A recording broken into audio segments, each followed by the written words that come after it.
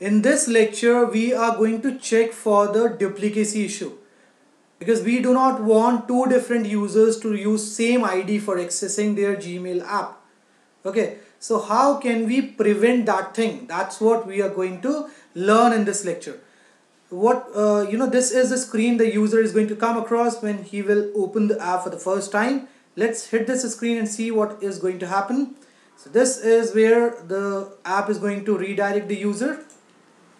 Now for creating a new account, the user is required to enter his name here. Let's create an account with this name, Avi Jan.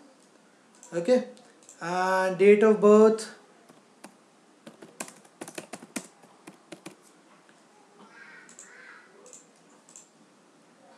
Now here the user is required to enter an email address of his choice. So for now I am entering avi@gmail.com. Okay, let's check for the duplicacy of this email address, whether it already exists on the database of this app or not. Let's check that. So we have got a message over here which says you may use this ID. So we can use it.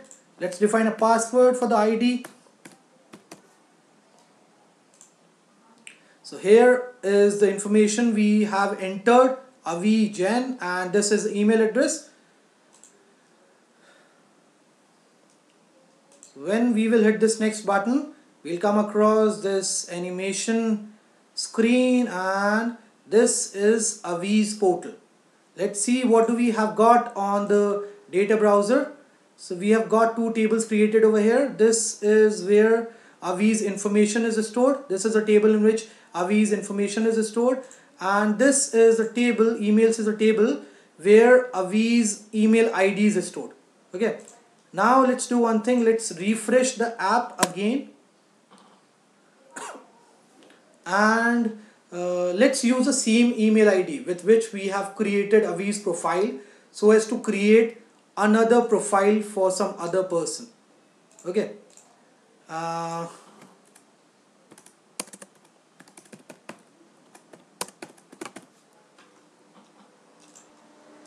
and here we need to enter the date of birth. Let's select the gender from here, and let's use the same email address which we have used for Avi for creating this portal. Now let's check for the duplicacy. So we need to tick mark this checkbox over here. So an error is getting reflected over here. Email ID already exists. How can we get, now we need to enter another email ID, right? So let's get rid of this error message first. How can we do that? Just by clicking on this error message, it will get removed, and besides the check mark over that was there earlier on this checkbox, it is also going to get disappear. Let's use another email address.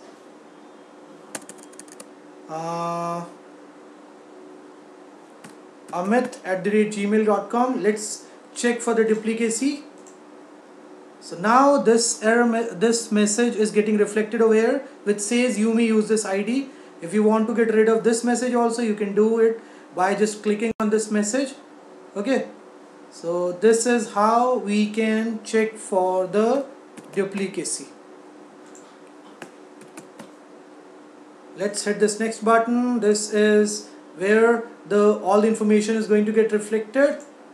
Now this is Amit's portal.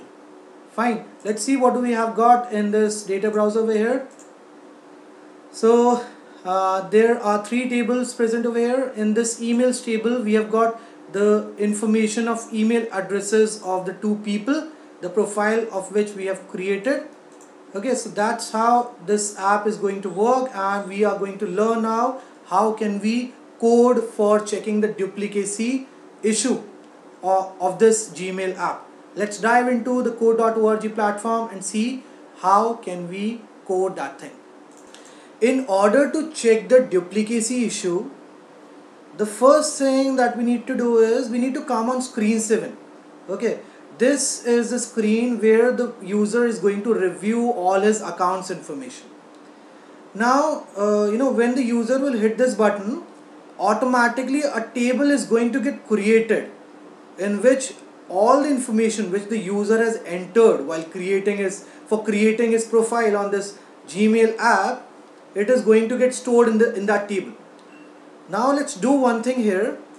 Let's create another table with name email IDs, in which we would like to store all the email IDs of all the users who are going to register themselves on this platform. So where can we get the email ID from? Emails, okay, and here let's eliminate this thing, and we can get the email ID from here, from this component email 7. Okay, I think we need to make use of this get text block. Yeah, this is the one. We can copy it and paste it here like this. Fine. So when the user will hit this button, this next button, automatically two different tables are going to get created on the data browser of the app. In one of the tables, I'm going to have all the information of the user, and in the other table with name emails, we will be having the email IDs of the user. Now for checking the duplicacy issue, what is the thing that we require? Initially we are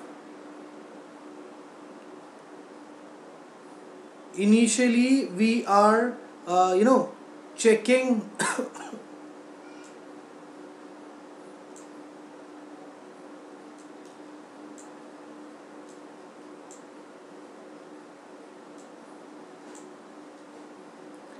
so after this we need to come on screen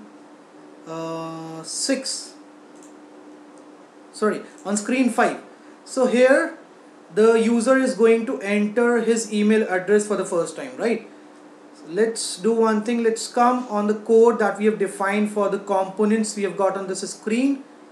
This is the one, next 5 is the button which is there on this screen, and this is the code we defined for this button. Now there is a small checkbox over here. Let's define an uneven block for this checkbox, and here we are going to keep it checkbox, and when the user will tick mark this checkbox, I would like to do a duplicacy check for on this table, on this emails table that is going to get created when the user will hit this next 7 button. Fine. So let's do that. Let's define the code for the same. Where is that? Yeah, this is the one, checkbox 1. So we can make use of read records block, right? In order to read the records from this emails table. Okay, and what is the record that we would like to read from this email field that is there inside this emails table? We would like to read the records for the email ID that the user is going to enter here of his choice. So let's make use of get text property again. What is the ID of this? It is email 5. So we need to enter here email 5 like this, and when the user will hit this button, this checkbox button, let's do one more thing. Let's define an if loop in order to check whether the table is empty or it contains some records. If records dot length is greater than 0. Okay, this is the if loop we can use for checking whether it contains any data or not, whether the table contains any data or not. Now let's open it, and inside this we are going to have this for loop, and we are going to close this if loop here. Fine.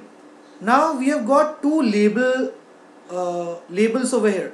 one is the error label and the other one is the success label. If the duplicacy exists, okay, if this duplicacy exists, we would like this error message to get reflected over here. Initially the user will not be able to see this error message because we have defined hide element property for this error message right on the top, and likewise we have defined the hide element property for this success element right on the top.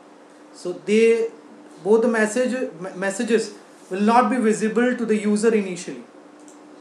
If this email ID exists, if it is already there in the database, I would like the user to show, I would like the compiler to show this error message to the user, the name of the ID of which is error. Okay, else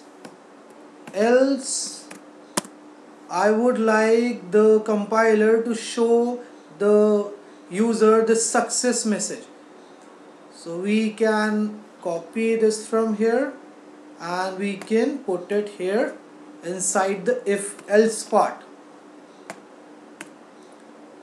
and instead of this we are going to have success. Now this is fine. What else we would like to have? If suppose the user want to get rid of this error and success message, he can do it by clicking on these things. How can we provide the user that right? By using this on even block for this error message, and where is that thing? If this error is going to come and the user will click on this error message, I want it to get disappear. Okay, so this is how I can do it, right? Besides, I would like the checkbox also to get unchecked. So set checked property, I think we can use that.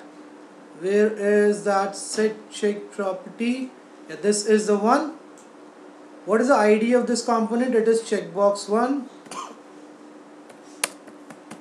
Checkbox 1, and let's pass false value for this. Let's copy this whole code and use it for the success message. So when the user will hit the success button, I want to get rid of, I would like to make this error message go disappear. Besides, I would like the success message also to get disappear on its own. Fine. So this is how we can code everything. Now there is one error the user is going to come across. See, the emails table is getting created over here. When the user will hit this screen, when the user will hit this next 7 button that is there on screen 7, this emails table is going to create it at that point. But what about the first user who is going to come on this screen 5, and when he will hit this next button, okay, when the user will hit this checkbox button, this records from this emails tables are going to get fetched. Okay, but the issue is we do not have any such table created on the data browser of the app. The table is going to get created on screen 7, right? This is a screen. When the user will hit this button, this next 7 button, this table is going to get created after that. But what about the first user then? So what is going to happen? We are going to come across an error. This code is going to throw an error just because there is no such table with name emails exists on this data browser.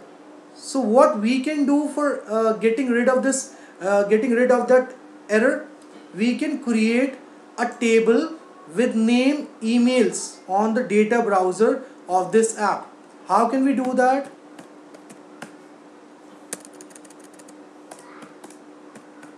Okay, this is how we can define a name over here, and let's hit this add button so as to add a table with name emails on the data browser.